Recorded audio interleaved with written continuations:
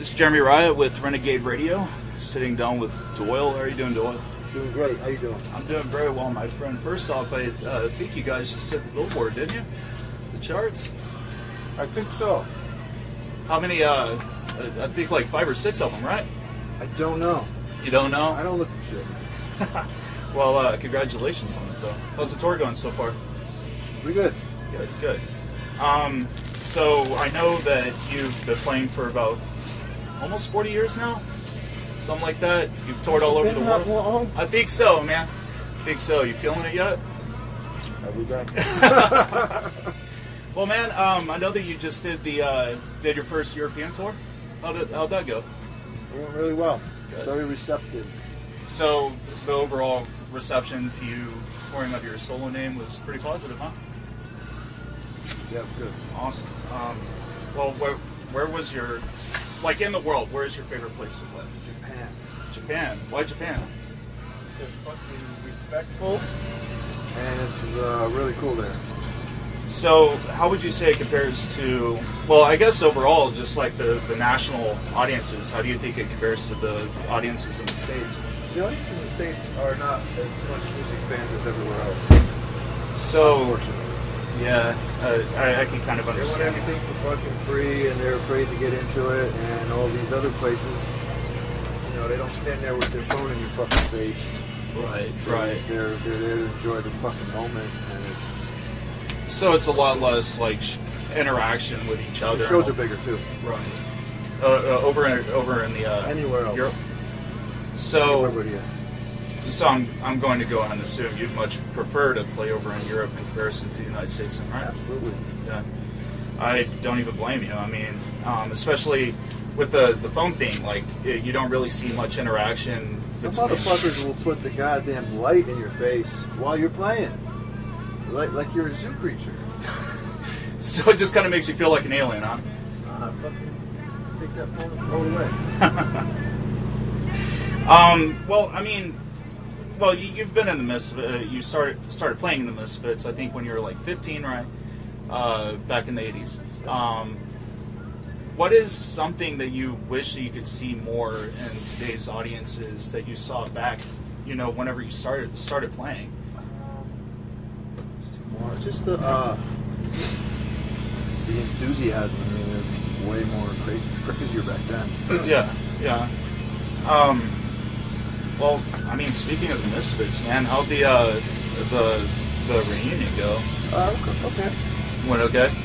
Do you have any plans to continue that? I have plans. It's not up to me.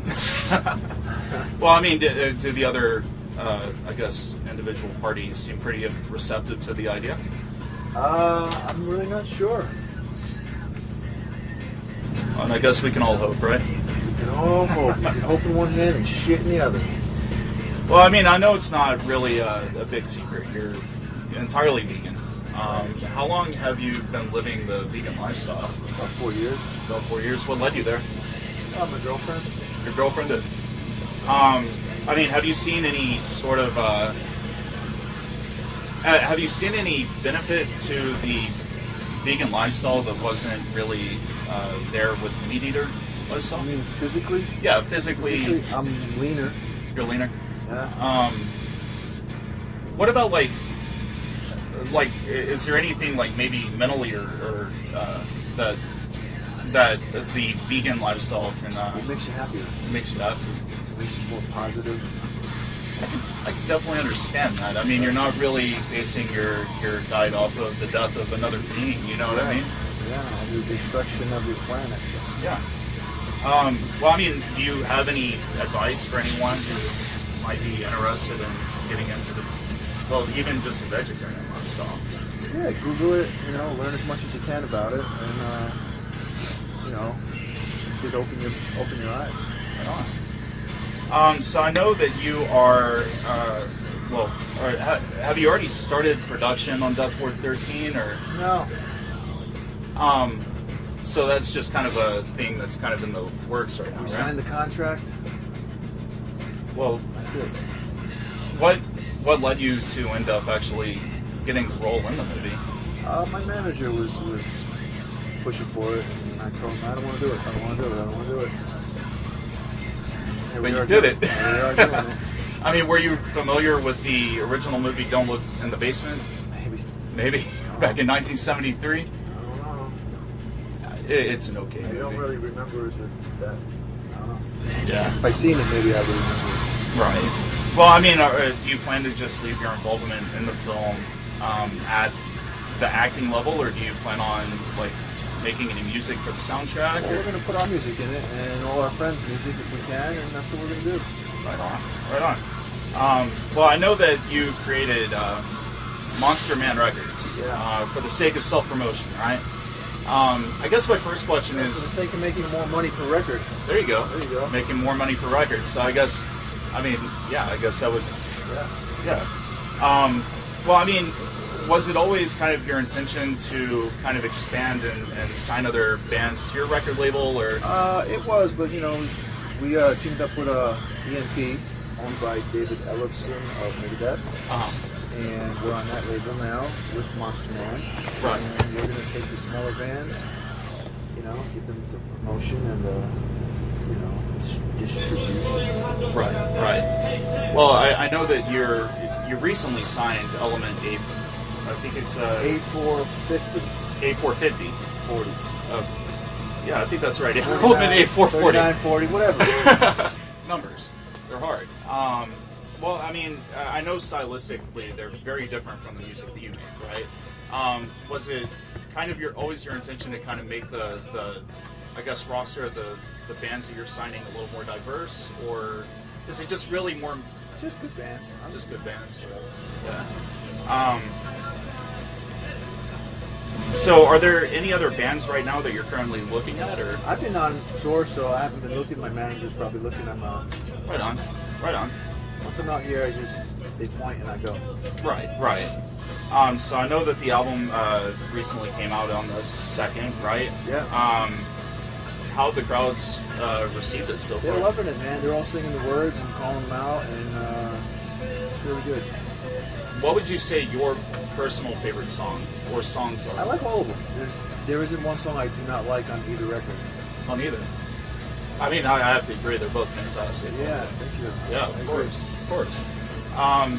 Well, I mean, what kind of difficulties do you face whenever you're recording an album? Recording it. Recording it. Then mixing it. That's the difficulties. Yeah. I mean, is it the overall writing process, or the writing part's the easiest part? Right. The funnest part. Right. So it's just getting down to business and putting it on wax, where it just kind of sucks a little bit, right? Yeah. So you gotta play it perfect, you know. It's hard. Yeah. Well, what is it that makes it kind of more of a chore to kind of spend that time? It's a lot of time, man. It's a lot of time. It's a lot of fucking time. It's very stressful. It's a lot. Right. Just trying to make it perfect, you know. Right. Right. I am kind of curious. Like, are there any tracks that you guys and ideas that you guys kind of scrapped in the process that you plan on revisiting at any point, or? Yeah, we have a bunch of stuff. Yeah. Do you plan on kind of revisiting any of that? Yeah, it's all good shit, man. We just gotta get it right. And if I understand correctly, Doyle 2, As We Die, was kind of a continuation of Abominator, right? Every album's a continuation of the one before it. Right. Okay, I guess I just had this understanding, I guess, that the music was kind of like from that album originally, or some of it was? They were all written in a big pile. Yeah, yeah. So, I know that you're on a really long tour. You're pretty much touring all month right now, right? What do you think is kind of the most stressful part of actually being on tour? The most stressful part? Getting to the shitter in the morning is the most stressful part, because when you gotta go, you gotta go. So, I mean, are you guys using the bathroom here? You can't shit on here. You can piss, but you can't shit, so... So you guys are having to make some pit stops. We gotta get to where the fuck we gotta go so we can go back. Well, I don't want to hold you up too much longer. I know that you're about to hit the stage, Doyle. You can go a little longer. Next guy's, I think, 15 minutes. Yeah, right on. Well, actually, I do have a couple of questions. Like, I know that you have a massive influence on not just musicians, but just as a whole, like culture, right? Like you and the music that you've had a hand in. At what point did you realize your influence on the world around you? When I'm getting on like social media, people tell me, "Oh, I'm a big influence to you. I work out because of you. I play guitar because of you." Right. So, I mean, is it kind of a heavy burden whenever you realize that many people are just so heavily influenced by you and the lifestyles that you? I ain't trying to influence anybody. I'm just doing what I'm doing. Right on. So there's not really anything that you would prefer audiences to kind of take away from what you do in the lifestyle. Well, not necessarily your lifestyle, I guess, but like the music as a whole that isn't necessarily immediately obvious, right? Right. Okay. Well, Doyle, I do want to let you hop into the next interview, and I really do appreciate your time today. And I really do look forward to seeing you tonight. Good, you can have fun. Oh, absolutely, my friend. Right, thank you very much. Thank you. And while you guys are at it, make sure you guys pick up Doyle 2 As We Die, released again on the 2nd, available pretty much everywhere. Cool, man.